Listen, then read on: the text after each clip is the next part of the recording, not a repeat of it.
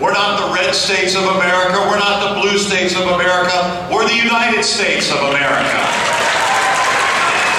And I know that we have challenges in our economy and with jobs and getting back on track, but I also know this. I know that no other country in the world can do what Americans can do. If we pull together, there's nothing we cannot accomplish. I know we'll get it done with your effort, your heart, your perseverance, and you telling all your friends to get out there and vote. We will win this race.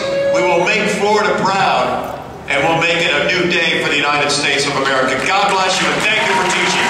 Thank you so much.